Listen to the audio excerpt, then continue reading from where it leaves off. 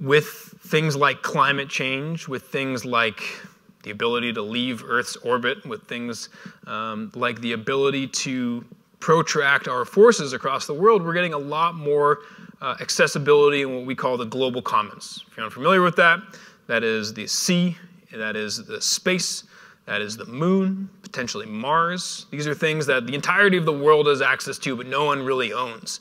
So we're seeing a lot more accessibility. Rocket propulsion bringing us into outer space.